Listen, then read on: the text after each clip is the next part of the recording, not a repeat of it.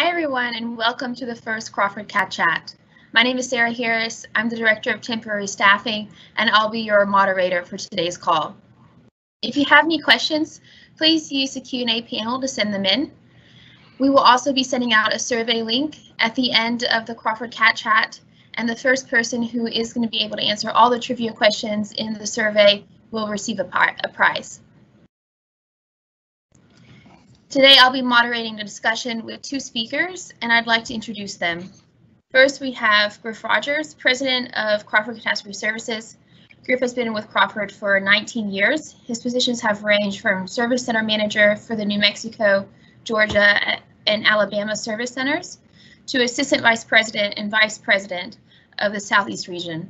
Griff's background consists of multi-line claims handling, operational management, business development, performance management, and account management within the insurance industry.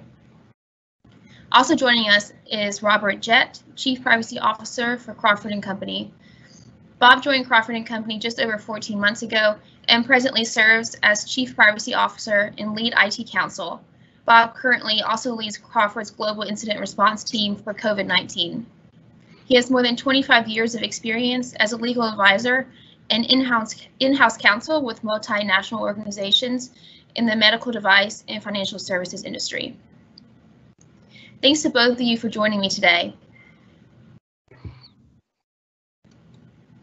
Before we get into the questions, I just wanted to turn it over to Griff to give just a brief introduction and overview of Crawford's missions and mission and values.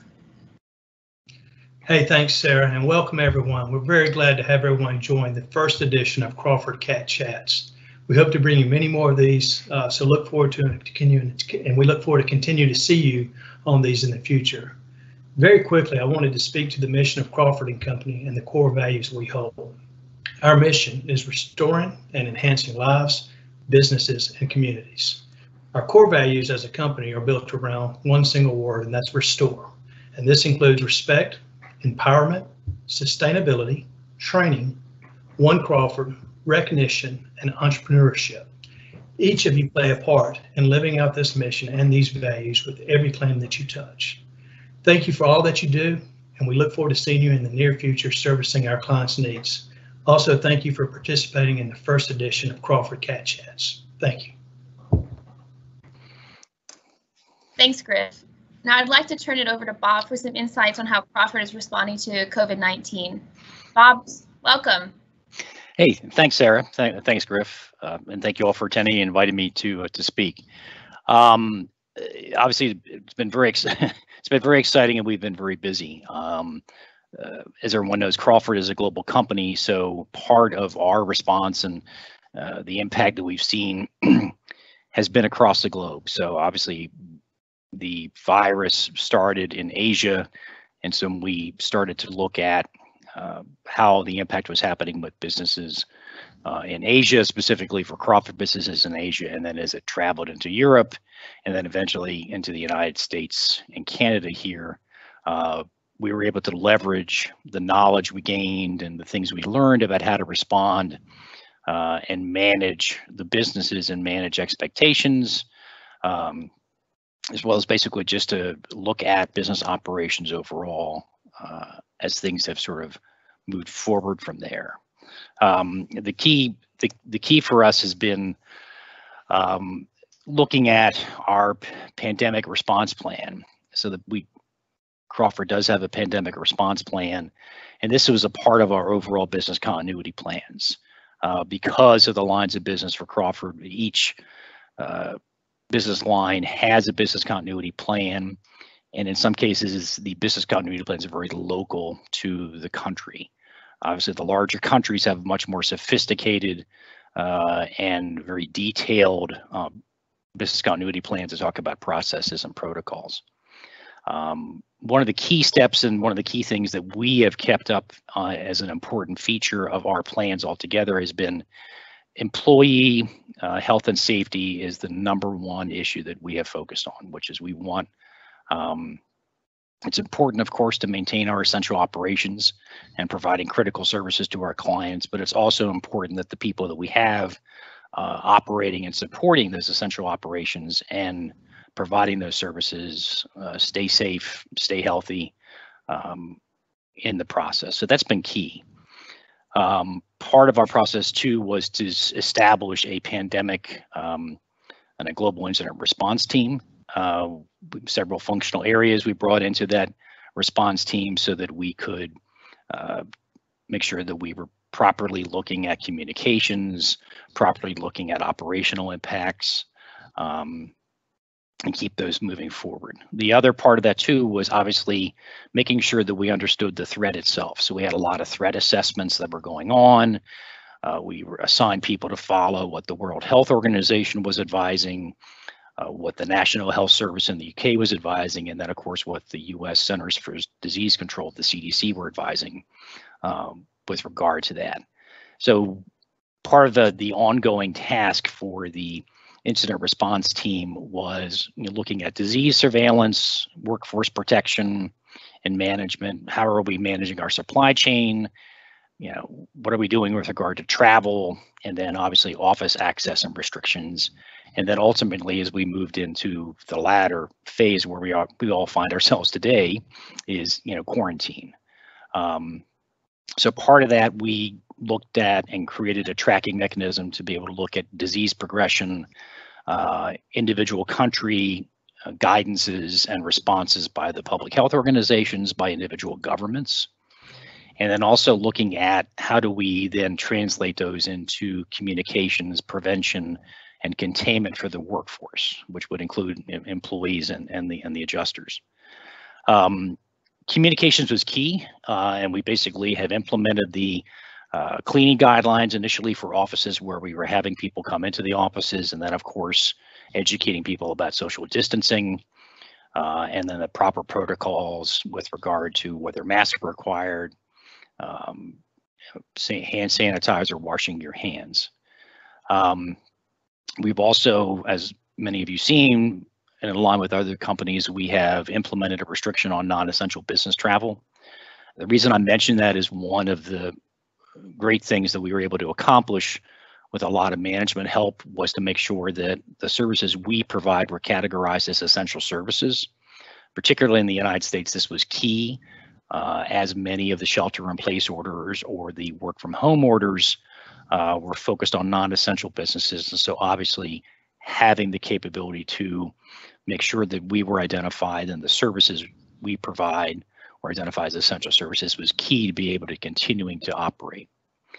Some additional things we've done have obviously been to put quarantine protocols in place, self-isolation protocols, and then obviously implementing our work from home for the employees that were based in offices, which included rolling out some additional video meetings and teleconferencing, one of which we're using today, to make that available to everyone who can actively join that. That's sort of where we are today as we're looking at that. Part of the impact, I think, just a couple of things to leave you with would be that, the clients were very key. We focused on working with management and the client executives and account executives that we have throughout the company to make sure that we were giving the clients updates. We created an FAQs. We created some great online material and some great webinars that we offered out to clients to make sure that we were passing along information that we got and we were learning about as it was happening, so that the clients were as well informed as we were and sharing as much information as we could. We're fortunate is that we have not officially closed any of our offices. The offices really are vacant, I would say, because of the government orders with regard to moving people into a work from home or a shelter in place response. That's all the updates I had in terms of impact. I mean, the impacts are ongoing. We'll start to turn the corner now, I'll mention, in terms of the next phase, I think, of the impact is how do we start to look at recovering and transforming the business back from where we put it in terms of the work from home mode and the shelter in place. As those governmental orders and the updates come through, we'll be obviously looking at the impacts there and adjusting. Thanks very much, Sarah. Awesome. Thank you, Bob. And thanks for giving us an idea of how the global pandemic is impacting Crawford, and then also how Crawford is responding to the pandemic. We did get a question in the Q&A from Ben Mandel, and his question for you, Bob, is, does Crawford have any information that we might not be aware of that could clue us into which areas this virus is most likely to be encountered? We don't. That's a really good question. We are trying to utilize some. I mean, one of the fortunate things with Crawford is that we do get claims related to virus outbreaks through the Broadspire business line and through other interactions with our clients. Tracking that information is tough. So a lot of people, I'm not aware of a database that we have available just yet that would allow us to track the virus outbreaks. We are working on that, Ben, and so hopefully in the future we'll be able to provide that either through partnership with a third party, or we'll develop that ourselves so that we can let people know if there's a heightened risk or if there's an area that we want, that we have some concerns about sending people into. That would be in line with our health and safety mission. Great, thank you, Bob. Mm-hmm. Griff, to you, we do have a question. Could you give us an idea of what service offerings Crawford continues to provide during the pandemic? Yeah, absolutely, Sarah. Great question, and glad to answer it. So really 3 areas come to mind for me, and that's our business interruption program, contractor connections decontamination program, as well as just remote claims management in general. But starting with our business interruption program, we actually have a very large team of commercial adjusters handling multiple commercial carriers. Tom Carson's is actually leading this group in conjunction with our CFAS unit, which is our forensic accounting division, to properly assess and evaluate business interruption claims that are being presented from the pandemic. As for contractor connection, we have over 5,000 contractors throughout the U.S., and many of them are specializing in the decontamination process, which is really focused on providing a safe environment while restoring the business back to the normalcy of the operation, which is limiting any further business interruption potential that it might have. And then remote claims management is something that includes our innovation of UGO-Look and TrueLook, as well as other desk options allowing alternative inspections, connecting the insured with the adjuster without there being any kind of actual visit. We're actually piloting 2 other applications right now that I'm sure many are familiar with as Hover and Claims Experience, to also assist with our remote claims handling. Great, thank you.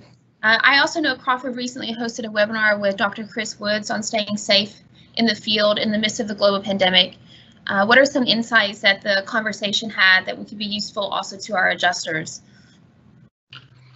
Yeah, so Dr. Woods, while it might come across as a bit elementary or basic in nature, Dr. Woods was emphatic about making sure that we wash our hands. This is something that we are really pressing on our field adjusters to do. We're encouraging them to do this before they actually inspect the property, and also as they exit the property. And it's really twofold there. One, in the sense that we're making sure that they're protecting themselves from a safety precaution standpoint, but we really want to make sure that the insured or the customer there is aware of it, that we're taking their safety being in account as well. So this is something that we're asking all of our field adjusters to do while they're displaying obviously social distancing as well. In fact, I would even encourage everyone that's on this call to watch his webinar. It's on our webpage, and I believe that there will be a link tied to this presentation at the end that will direct you to it.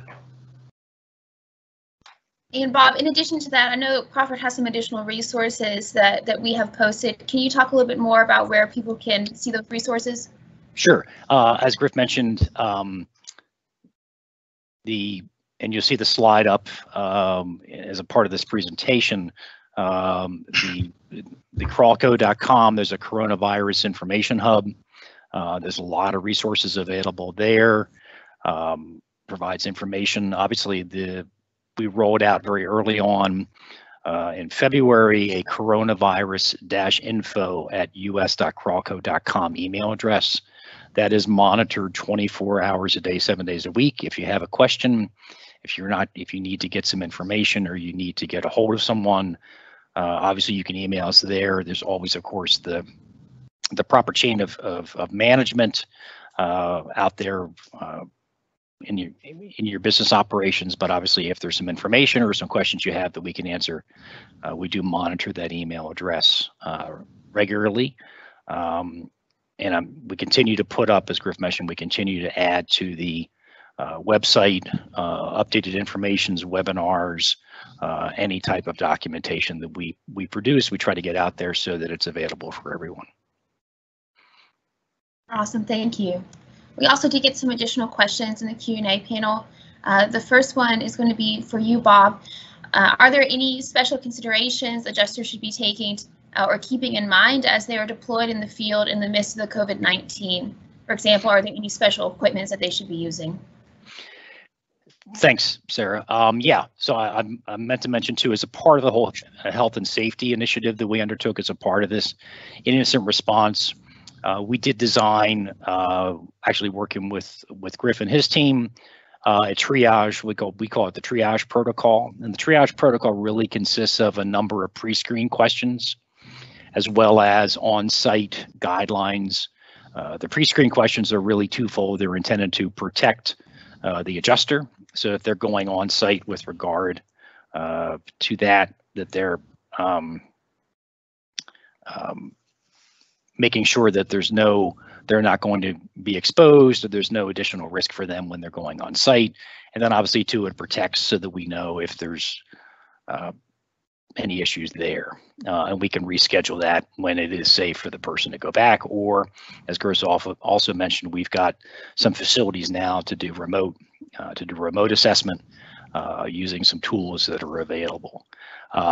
The other part of the triage protocol was that we are now issuing what are PPEs, or personal protection equipment. You'll hear a lot about it in the news. PPEs that we've been issuing consist of masks and hand sanitizer.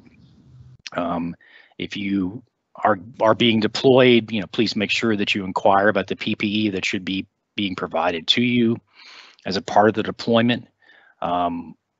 Really want to emphasize that it's important that you follow the instructions in the PPE kits that you receive.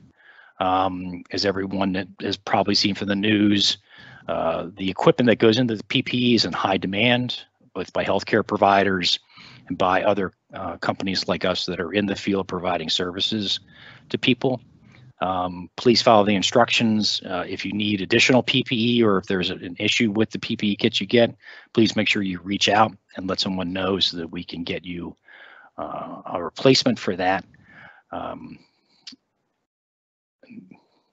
That's it on that. Awesome, thank you, Rob. So we've gotten a few questions for Griff as well. The first one is, Griff, could you give us some more information about what carriers Crawford is currently working with? Yeah, absolutely. Sarah, due to somewhat of the sensitivity of identifying some client relationships, I can tell you that of the top 20 carriers within the U.S., Crawford has a relationship with 15 of them.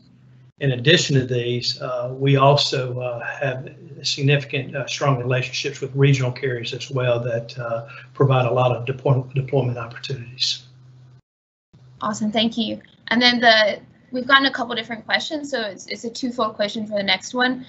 So what deployment opportunities does Crawford have currently to offer to its CAT roster? And then as a second question that's related to that, how do you expect large-scale hurricane or storm deployments to change as a result of COVID-19? Okay. So the first thing regarding deployment opportunities, obviously now's a great time to be asking such a cool question with regards to all the spring storms that we've seen. We're seeing them in the Midwest, we're seeing them in Texas, and even throughout the Southeast. So this is definitely, we're seeing an influx of deployment supporting these needs. In addition to natural cats that everybody's familiar with, we also handle man cats as well, which is more environmentally based, that we have needs from that are sporadic throughout the year, as well as staff augmentation, which is where we're actually taking a team of adjusters and placing them in our client's office to support whatever needs that they have. That could be staffing needs, overflow needs, or obviously times of hurricanes or any type of weather influx that they might have. So, and then the last deployment, types of deployments that are common for us is actually our branch assists, or that's what we call it. This is when we're partnering with our regional claims offices to support their daily needs.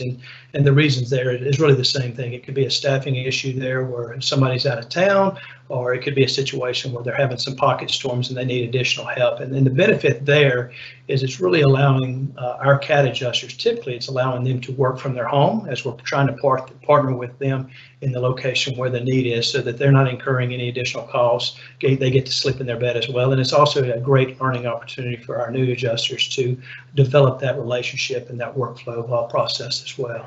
Can you repeat the second question, Sarah? I'm sorry. No worries. How do you expect large-scale hurricane or storm deployments to change as a result of COVID-19? Oh, good question. Very common question. So that is something that where a lot of our clients are actually asking us as well. Fortunately, Crawford and Company is armed with a lot of different tools that we can use. One being We Go Look. For those that aren't familiar with our on-demand network, we have about 45,000 lookers throughout the U.S. that we can call on should there ever be any needs in specific areas that we can rely. Also through We Go Look is a self-service application called You Go Look, where we can actually partner with the end user, the insured, so that they can assist us in providing us photographs, measurements. In some cases, it allows us to actually triage losses to larger scaled adjusters as well. So, and in addition to Contractor Connection, we can actually turn them on as well to assist with these inspections in times of need. And it's really what we're seeing is really supporting that desk adjuster as well. So they will be assisting the claims process and making sure the estimates are prepared and the reserves are properly notated as well. So. Awesome. And speaking of desk adjusters, the next question is, do you expect a strong increase in business interruption requiring more commercial adjusters? And then as a second part to that question, is Crawford going to offer training for adjusters without commercial experience? Absolutely. So absolutely to both of those questions. So we, as I mentioned earlier, Tom Carson's is actually already has a team in place right now that's supporting business interruption needs.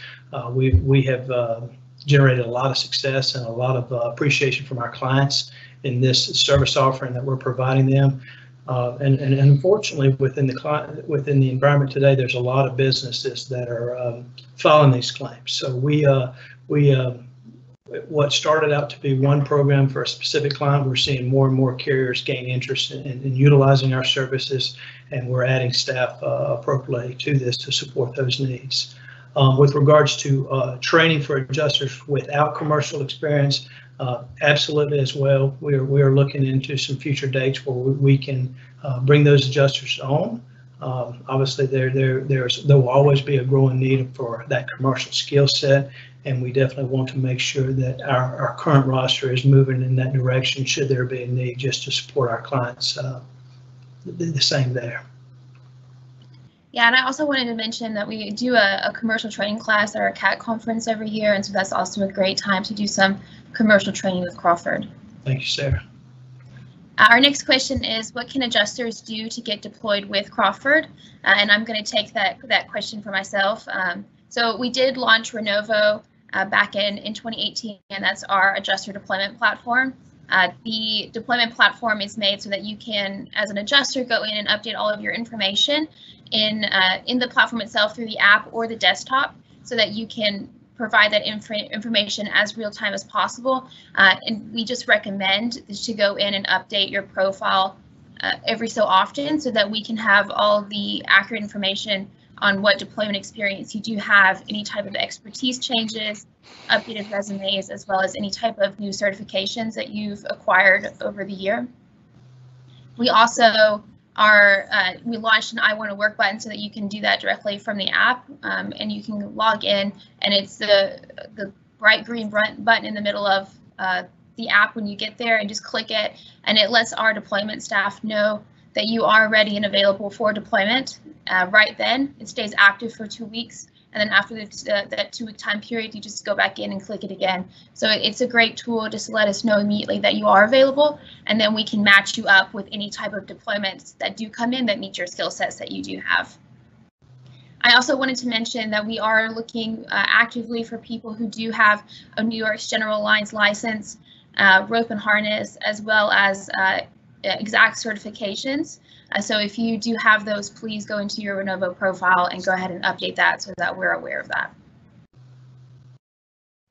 And our next question is also who can the adjusters talk to for any deployment opportunities, and that is our deployment staff. So you can reach out to them anytime at our 800 number, which is 800-221-3509. So you can reach out, and anybody on that resource deployments team, they can help you out with any questions that you have, or just to update your profiles as well if you're not able to log into Renovo. So I don't see any questions. So that concludes our CAT chat today. Thank you to everyone who joined, and also those who gave questions to be answered. We definitely appreciate that as well. Please be on the lookout for any upcoming CAT chats. And also don't forget that we will be sending out a survey in just a few moments in the Q&A panel portion for everybody to answer some trivia questions related to our CAT chat today. And the first person that will answer all of them correctly will receive a prize. Keep an eye out for the next Crawford CAT chat invitation, and thank you for everyone who joined today.